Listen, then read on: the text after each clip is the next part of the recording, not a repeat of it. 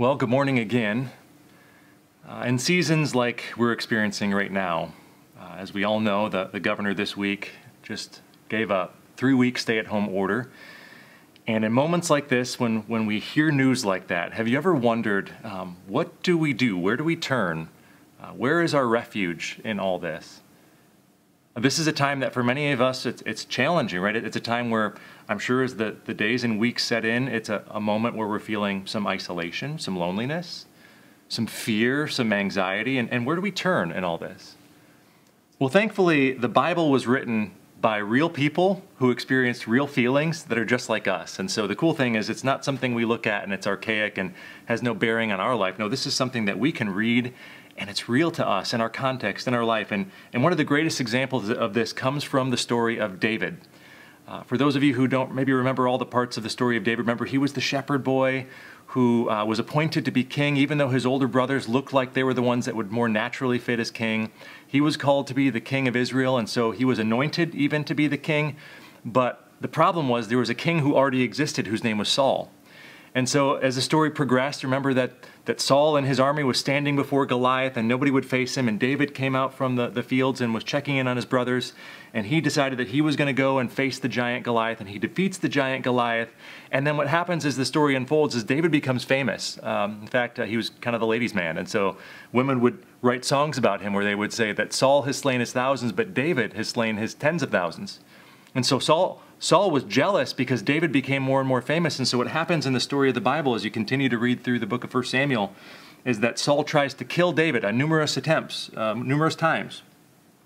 And finally, we get to the point in 1 Samuel chapter 22 where David is looking for a place to run. He's looking for a place of refuge when he's being attacked. And it just so happens he goes to a cave. It says this in 1 Samuel chapter 22. David departed from there and escaped to the cave of Adullam. Now, what's interesting is he goes to this cave, and we don't know exactly how long he's at this cave. We do know that as the narrative continues, eventually his brothers and his father, they hear about it, and they go to David because they're also threatened. Their lives are threatened by Saul as well, so they go to David. And then here at this cave, eventually, this is where David's mighty men begin to amass. All these wicked, worthless people gather to David, and he begins to form an army. But initially, it's just David in the cave. And I've heard some commentators say that he may have been there for a minimum of 3 months. Now, I don't know where they got that from.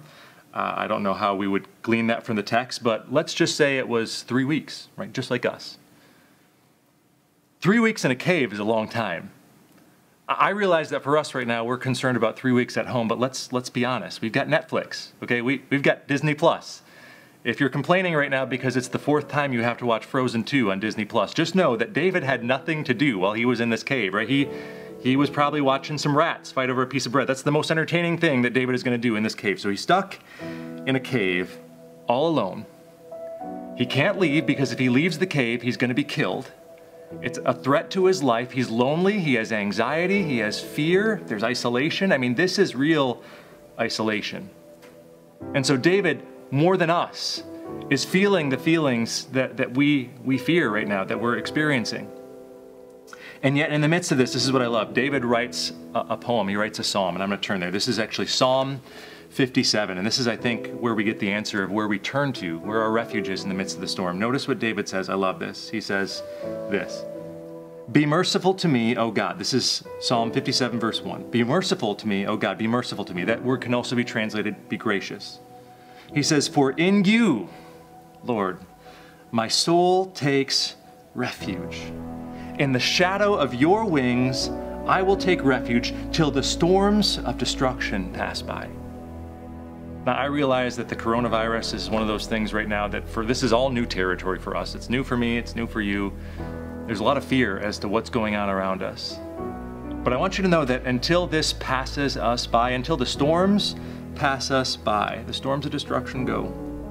Until then, scriptures clearly reveal that we have a place of refuge. We can take refuge in the shadow of his wings. This is incredible news for us. We're not in this alone. We have God. He's there. He's present. And we can dwell in his shadow. This reminds me of Psalm 91:1, which says, he who dwells in the shadow of the Most High will abide in the shadow of the Almighty. And so this is great news for us. And so I just hope that you just take comfort this morning in this amazing news that no matter what we're facing around us, when we're stuck at home, man, we have a place of refuge. It's the Lord. And so we can take our refuge in Him and the shadow of His wings.